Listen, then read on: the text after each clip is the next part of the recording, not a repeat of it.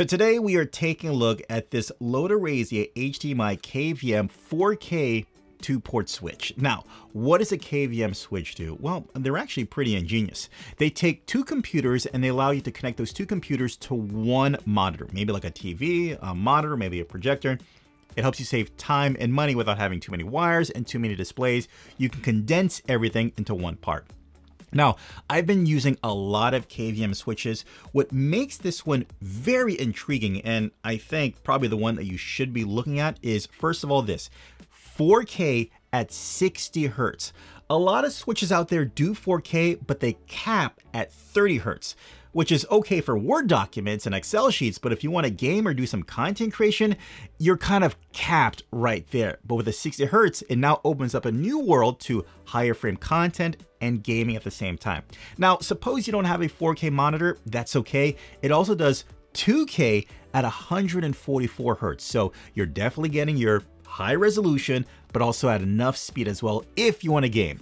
Maybe you don't have a 2K monitor, 1080p at 144 Hertz. So there you go. It supports high resolution and high frame rate at the same time. Now, another feature about this that I feel is really good is that it has the cords included. So many times you get another KVM switch, it's up to you to come up with the additional HDMI cables for both of your computers and probably the USB cords as well. Here, the HDMI cords are already set, meaning that you don't have to worry about, am I getting the right HDMI cord?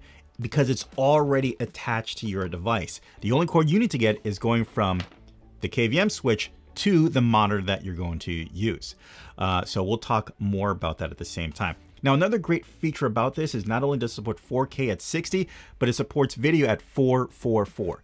Meaning if you're a content creator, video editor, color gradist, maybe even you're connecting your Xbox or your PlayStation, it's gonna support that 444 chroma sampling, meaning you're gonna get all the colors available to you through this switch. Nothing's being capped off, nothing's being reduced.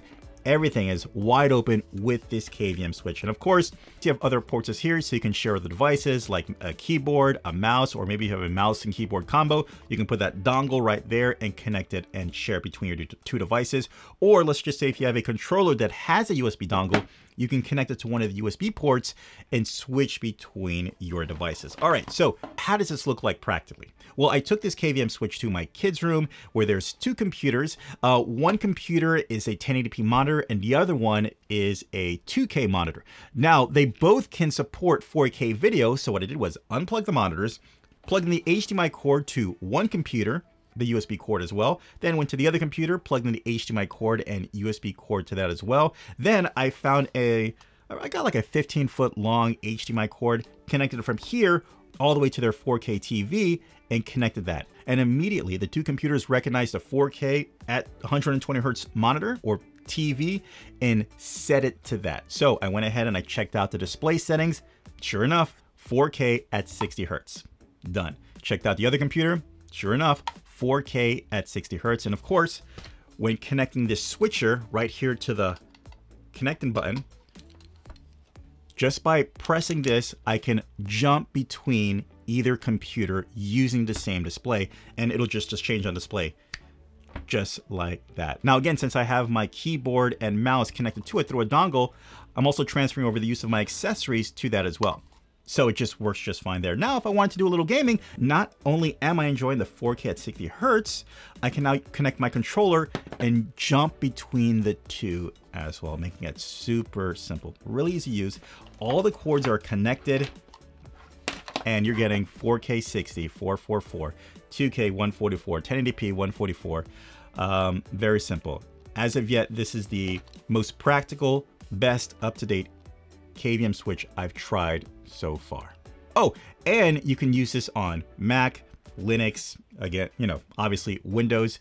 I would suspect that maybe if you even had a keyboard and maybe you wanted to connect this to maybe like, you know, your Xbox or PlayStation 5, meaning that you wanted to share a keyboard and mouse between the two, I imagine you could probably do the same thing with this, especially since it has the 444 at 60 Hertz chroma sampling. You're not losing anything. All right. Hope this video helped you out. Take care. Bye. As always, I'll leave links in the description down below so you can pick up your own. Hey guys, do me a favor, hit that like button if you like what's going on here, hit that subscribe button if you love what's going on here, and ding that notification so you can be notified for future videos as well. All right, I'll see you next one. Take care. Bye.